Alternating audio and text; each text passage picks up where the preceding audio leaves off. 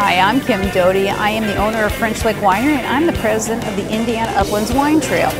We're here today at Huber Plantation Hall in the Heritage Room to celebrate our second annual Uncork the Uplands with Indiana Uplands wines, local foods, and Chef Daniel Orr preparing those foods, and Lauren Smith, mixologist from Sellersburg, Indiana, preparing cocktails with Indiana Uplands wines.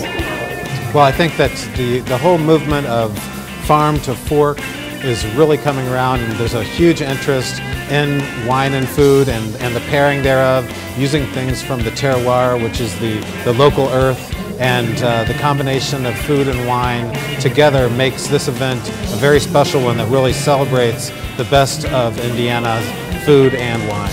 I really hope that people take away that that wine and cocktails can be fun, that trying different wines, you may not like a certain kind, but that tasting them, you're going to find what you like and what you don't like a little bit more. And that way, but never to be afraid to try new things. I think that's what I really hope that people get from this. Also, they can see all of the great food vendors and just the great things that are happening in the community in southern Indiana. A lot of people don't realize it. They think we're just a wine trail. We're actually a grape growers co-op. And part of our grape growers co-op is getting the word out that Indiana grows phenomenal grapes. We as the Uplands really put a lot of time and effort into growing these phenomenal grapes. In this event right here, the only wines that can be poured here today are wines that are actually grown in the Upland region. The industry really has blossomed. When I started, I've been in the industry for 16 years. I think we had 20 wineries in the state.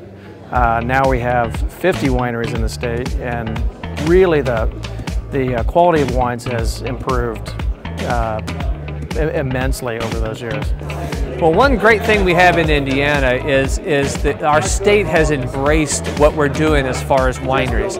They're really allowing us, back in the old Prohibition days, it was very difficult right after Prohibition for us to exist as wineries. And then finally in the 1970s, when we started our winery, they allowed us to go ahead and start having wineries that can bring people out to our beautiful vineyards and beautiful farms and taste wine, drink wine, and buy wine.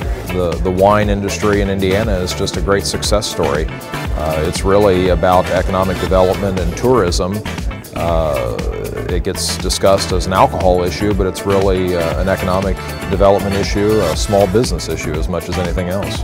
I'm so happy that we've included Indiana legislators in this event, because it's important to have the public-private partnership and to continue the relationships between the legislators and the wineries. I think there's been an assumption that good wine comes from places like California and places out of the country, or even here in the United States, if not California, then some other region. And now folks are realizing that there are great wines coming from Indiana, and they're going to have a chance to taste some of them tonight and just have a fun time and appreciate Indiana wine. The great wines and the great food all paired together, and it's a fantastic event.